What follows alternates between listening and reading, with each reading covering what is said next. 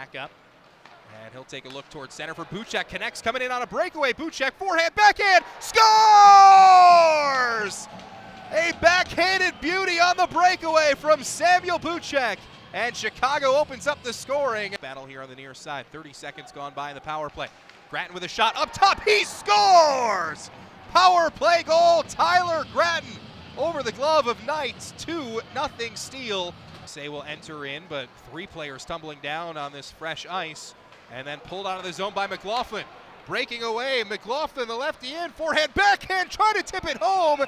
And sliding out to stop that is the netminder Knight. Omaha commit, as I know one of his future assistant coaches is here watching, and now this is tipped down low, put in front, and they score. Mastro Simone behind the cage, over to Widgren, shoots and scores!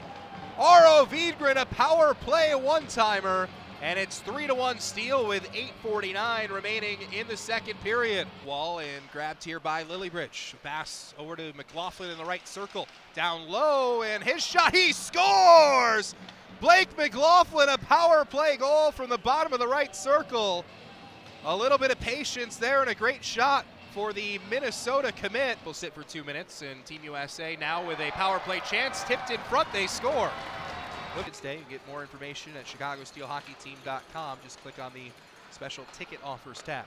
Fed down low, spin around chance for Seifert. He scores!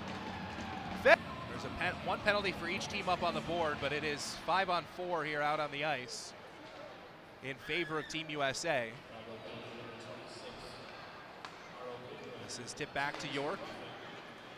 Now crossed over, that pass is broken up, and Seifert gets it out. Up ahead, Mastro Simone toward an empty net. He scores! Robert Mastro Simone with the empty net goal.